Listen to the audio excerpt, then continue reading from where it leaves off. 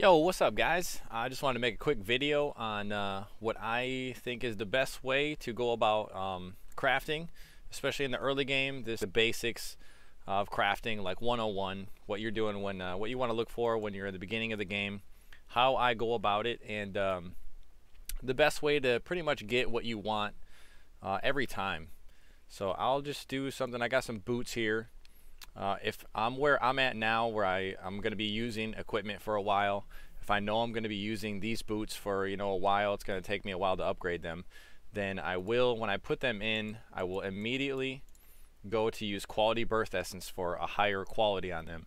If you're not going to be using it, or if you're going to be easily replacing things, I would not waste quality birth essences on there.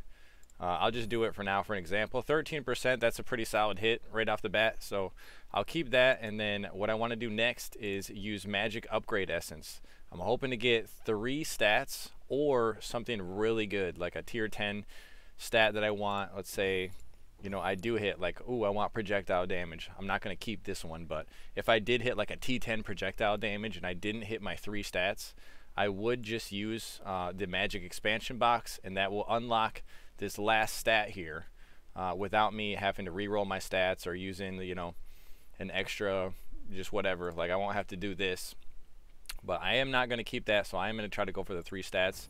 So I'll just keep re-rolling. If I do hit something, ooh, I hit a movement speed, so if I hit like a T10 on that or something I really wanted, I would use the magic upgrade expansion box. But I don't want that, so I'm just going to keep going like I normally would. Hopefully we hit the 3 stats that we're looking for. Boom. There we go. So it didn't hit what I want, so if I know what I'm looking for, the next step here would be to use a magic fixed essence. And you can craft these in the synthesis. They use these, I think it's like 10 or so to craft into one of these. And this is the best way to go about crafting, so you're not just blindly just spamming this hoping to get what you want. So at least this way you're guaranteed what you want, and then if it hits the other stuff that you also want, it makes it a lot easier. So you do most of your crafting here in the blue. So you do all the stuff in the magic, so you're not wasting your higher grade items for no reason. So if I want, like, let's say movement speed, then I start rolling movement speed, and then it always hits. Ooh, I hit a 9. Cool. So that's a good roll that I would want to keep. So 9 is amazing. So now I'll go up here and I'll upgrade it to a rare. So if I want to keep that, then I got these other stats. All right, not bad. Cool. Now I make it rare. Hopefully it would hit more than 1 extra stat. But after that, then if you also like what you got on the rest of the gear, then you could go for more rare expansions if you didn't hit 6 stats. But if not, if you completely brick, then you start the process all over again. You make it back white, you come back over here, you start rolling until you get either a really good stat or 3 stats again. And if you hit 2 good stats, let's say that you really like, and you're like, huh, well, I want to check out this next stat, then I would use a coin. So let's say I want these. Use a coin, it doesn't re-roll the other 2 stats I had on there, and then I get to peek at another thing. So I'm like, alright, cool, then I want that, I'll make it yellow again. Boom, now I hit movement speed. That's what I wanted before. So it just pretty much, you just keep doing that over and over until you just get the stats that you want. Just keep restarting this process until you get all the stats you want. Cool, I hit 3 stats. Let's see what I got here. Alright, it's not what I wanted. Alright, we'll go back to use a magic fixed essence for movement speed. So we'll roll that again. Not a good roll, then you just keep sending it until you get what you want, and then you upgrade it to rare. Cool. And then let's say you do hit, like, see these at the top here, it's got that half circle. That means it's a prefix, and if it has the circle underneath, that is a suffix. And that's important to know because you can only roll 3 of each on each item. So if you get 3 of the prefixes and you want a stat that only rolls a prefix, then you won't be able to get it until you have only 2 prefixes. So you could use like a prefix option removal. So if you want a stat, you have 3 prefixes already rolled on here, you won't be able to get that stat now because you can only roll a suffix. So the only way to be able to get that is to either use a disintegration essence to get rid of something, which you could also do if you get like 3 stats, 2 of them are all good or 1 of them's good and you want to risk it to try to re-roll for an extra stat. You could use Disintegration Essence, but it could get rid of the stat that you want. But, you know, it's better than trying to re-roll that stat altogether, you know. So you could use that option, or like I said, if you get a prefix situation where you're like, oh, I really need this prefix, but, you know, I don't want to re-roll, I don't want to use a Disintegration Essence and get rid of maybe a really good stat that I have on my suffixes.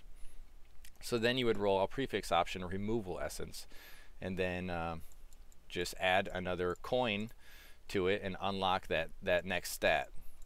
So you'd get rid of one, and then you'd have to identify it again with the rare Imbue Essence.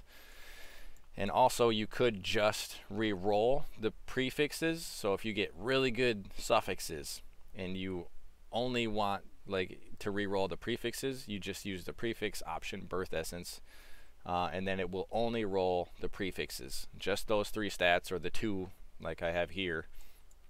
And then it's pretty much the same over here. You got the suffix option, Birth Essences, so it'll just re-roll my suffixes. Or I could use a removal and then try to use a coin to, you know, get the next stat that I want. And that's pretty much the basics of the process that I go through. This one already has quality on it, so if I want to like re-roll an item that already has quality, that's even better because you don't have to add it. Also, another thing to note is rings and you know, all of your accessories and jewelry except for your offhand. All of these cannot roll quality, so keep that in mind. You cannot roll quality on your necklace, you can't roll it on your belt or your rings. So if you go in here, you go to enchant like on a ring, and you're like, oh, or a necklace, you're like, oh, it's not showing, I can't do it. That's because you can't re-roll it on your jewelry, so just keep that in mind. Otherwise, the basics of it is, you know, get quality if you're going to be using it for a while, if you know that you'll be able to use it for a while. If not, if it's just early game, don't even worry about quality. Just start re-rolling, make it magic, you know, try to get your 3 stats or a really good stat. So, you know, okay, cool, I want these, then use this box. Cool, it gives me 3 items. Cool, I hit T10 on my my physical damage. So now I would want to make that, you know, rare. So now you upgrade it rare. Or if you're like, I really like this, but I don't like these other 2, and I don't want to risk making it rare and then, you know, have to worry about removing these later, then you would use a Disintegration Essence, hopefully get rid of one of the ones you don't want, and then you just keep messing with it. So do most of your crafting here. You can also get the rare fixed essences if you want it. If you get like 6 stats, that's awesome. 6 stats is the minimum I would do to do the rare fixed essences, because there's more chances to hit the stuff that you want. So if you only have 4 stats, I would not use a rare fixed essence unless I just really had, you know, no other option. But I would just wait then. So try to have 6 stats if you're going to roll the rare fixed essences, but I don't like messing around with my high grade materials until I really have some GG stuff in the blue area here.